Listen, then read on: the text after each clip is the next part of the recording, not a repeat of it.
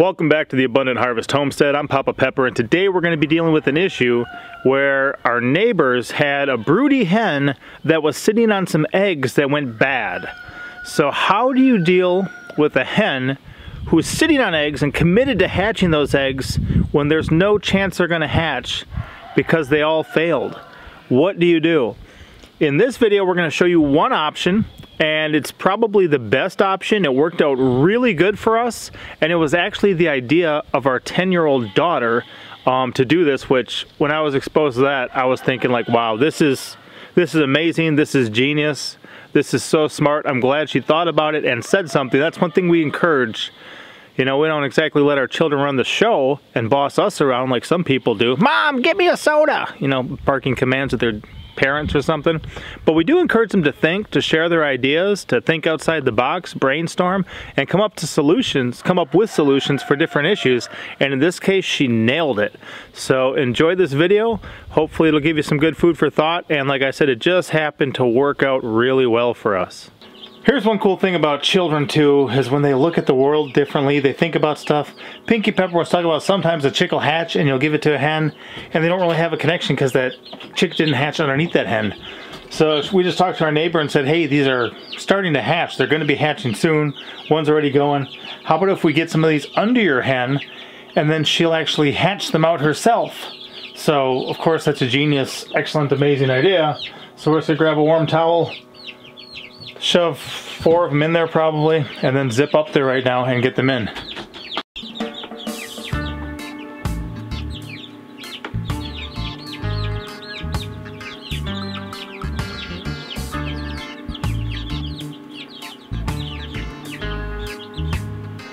And you're skipping the one that's pipped, right? Yes, the one that is pipped is right there. Alright, let's go. Wrap them up, let's go! Look at that, guys, a spring peeper, Pseudocris crucifer. That's cool. But here is this hen. She's been waiting here a long time, and so far she's not been able to do anything, probably because her eggs froze. So Pinkie's gonna get those under there real quick and help this hen, put them on top of there, and give her an opportunity to hatch some out. Should I take her eggs and under her out? Oh, when you put one in, take one out. Yeah, they're bad. I can feel that. Wow, she can even feel that they're bad. Oh, so we left the one that was pipping in there, just we didn't want to risk that. But all these other ones looked good, so we're thinking this should be exactly what she needs to complete her cycle, you know, of hatching them. And yeah, give her some encouragement. Then hopefully she'll be laying again and do it again and again. How many did you get? 5? Yeah. Okay. See, like you can feel them. I call them glass eggs because they sound like glass. Wow. How many eggs do you get? She's probably got a dozen. Okay. Oh yeah, she's definitely not. Okay. They're warm. She's been doing good, just didn't work out for her. Eggs are pretty. So the cool thing about this one too, she's a nice dark black bird, and she's a blue egger. So she'll be hatching, at least one of those eggs was blue, you shove it underneath her, but she won't know no different. You good with that, or you gonna try to get out all the bad ones? I'm just gonna make sure. I would just take them all out. So yes. Yeah, that's a good point. We've had exploded ones explode on a newly hatched chick and help it. Can you hear that noise? You're right, they do sound like glass. Is that all of them? Yep. Okay, Mama, you do a good job. I don't know, sometimes you can't smell it, but like if you... Yeah. Oh, shake that a little bit, not too hard. Guys, it's just goo in there. Ugh, liquid chicken. I think I saw a vehicle carrying liquid chicken once. Here's an 18-wheeler we saw. So these eggs are nice and warm, and she's been at it probably 30 days now. But these guys are they're just juice inside. Oh, yeah. So they're real stinkers if you crack them open. We've had these explode before, some bad ones on newly hatched chicks that then cause the newly hatched chicks to encourage them to die. So I think Pinkie got all these out, put 5 underneath there for her to hatch, and in the next day or two she's going to be freed from kind of her job of hatching these eggs. So with this particular one, because the hen was sitting and 21 days is when they're supposed to hatch, you know, we only had about another week until the ones in the incubator were going to be hatching. So our neighbor said, you know what, if she'll sit another week, and we figured she would, let's have her wait it out. That's why she was still sitting there about 30 days when we finally swapped the eggs, because at that point we knew that the eggs were going to be hatching soon. We didn't really want to risk it earlier than that. We wanted to make sure that the, you know, eggs were started, because if we put in some ones that weren't going to hatch, that wouldn't help her. So once the first one in the incubator started pipping, we said, okay, let's grab some that look good, get them under her. And although it took her an extra week to hatch her eggs, because she sat for like 30 days before they started hatching instead of 21, we got it done and it worked. And the timing wasn't perfect, but it was still close enough that we were able to pull it off, and we were really happy and pleased with that.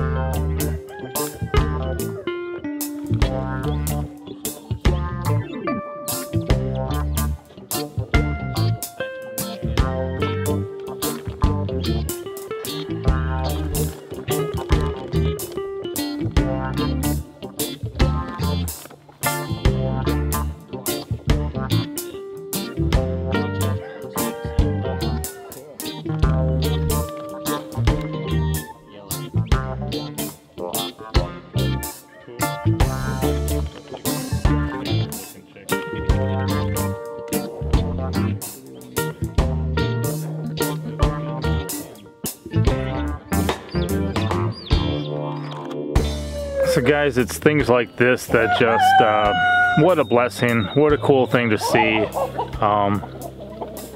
It's a joy. Check this out.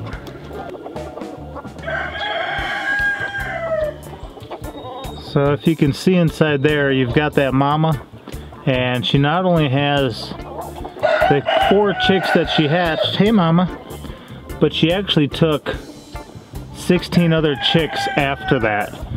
So to have a mom with this good of maternal instincts, be able not just to sit on those eggs that were all dead, but to actually hatch out some, give her that feeling of encouragement, and then to be able to watch her sit on these other ones too is just amazing. You know, she welcomed them right in. She didn't reject them. It took the chicks longer to figure out what was going on than her. How are you, mama? You're doing good, aren't you? Keeping those little chicks warm? Let's see if we can see some of the chicks. Yeah. So now you can see. So here you can see this mama, and she not only has the 4 that she hatched out of those 5 eggs that we gave her when we took her yucky eggs away. Oh, one's on her back. Oh, that is awesome. Another one's on her back. But then she actually accepted 16 other ones that she was rather excited to see. And it took the chicks longer to figure things out than it took her.